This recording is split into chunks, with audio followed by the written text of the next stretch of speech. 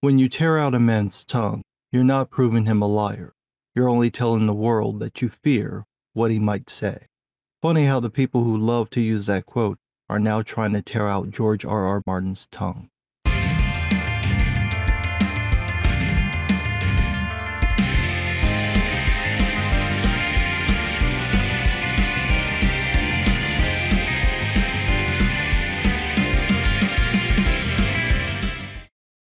George R.R. Martin pissed off all the usual suspects on the right by kind of stating the truth. In a recent blog post, Martin talked about his dismay over the current state of the world, with the wars, the coming U.S. presidential election, the political divide, and the deaths of several of his favorite creators. He said that he took solace in many things, especially books, films, and TV shows, but that even there, the toxicity is growing. Quote, "It used to be fun talking about our favorite books and films, and having spirited debates with fans who saw things different. But somehow, in this age of social media, it is no longer enough to say, I did not like book X or film Y, and here's why. Now social media is ruled by anti-fans, who would rather talk about the stuff they hate than the stuff they love, and delight in dancing on the graves of anyone whose film has flopped.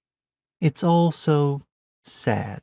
If I had seen this a couple of years ago, I would have disagreed, and said this was nothing more than Martin peddling a toxic fandom narrative. However, since the pandemic, and especially over the course of 2023, my opinion has changed. What really did it was a response to Picard Season 3, and how people like Doomcock and mostly right-wingers copped the attitude that the season couldn't be good. Not that it was impossible for it to be good, but that it shouldn't be good. That it shouldn't be allowed to be good.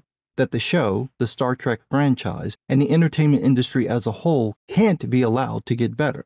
It must remain bad because reasons. No actual reasons were given, but the implication seemed to be that it would break their narrative that Hollywood sucks if the shows and the movies stop sucking. This runs completely counter to their position of wanting the good old days back. How can you get back those great films and shows if you never give anyone a chance to make them? It's almost like they don't believe the things they say they believe. A similar thing happened with The Last of Us, where the people who said they wanted proper adaptations got exactly that and hated it.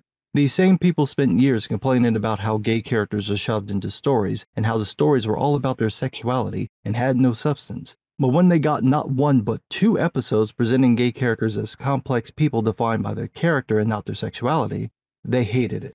These same people claim they had no problem with not being the target audience for movies or shows or games, but then lost their minds over the Barbie movie because it wasn't made for them, was exactly as advertised, and didn't bomb like they expected.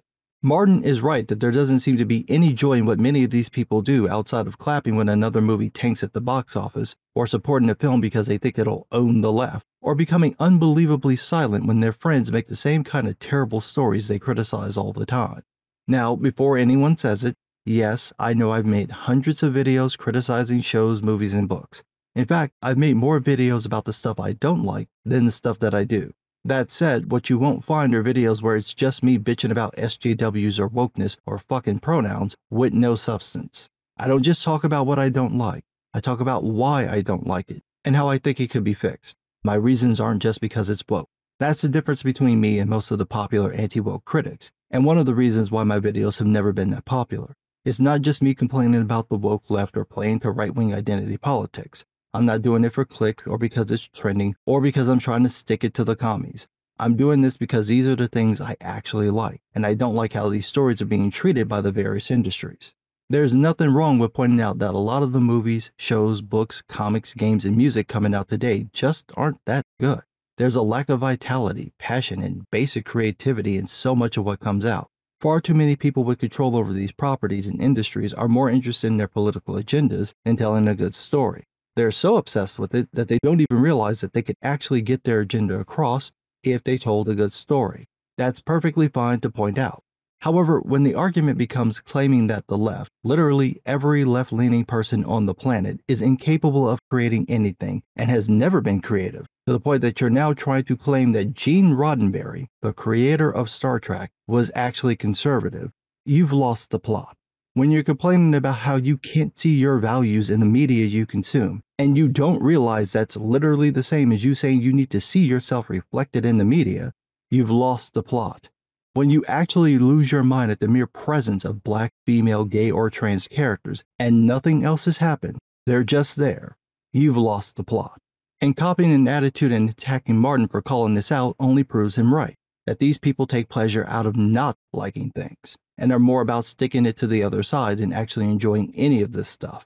And people are free to do that. I'm not saying that they can't, or that I too don't like to partake in a player hater's ball. My player hater's game is always on point. What I am saying is that there's got to be something more to it than that, and that it's got to be better than just not liking the politics of the other side. You don't have to take my word for it. Just look at how all those entertainment industries destroyed themselves playing that game. It didn't work for them. It's probably not going to work out for the right. But what do I know? I'm just some guy.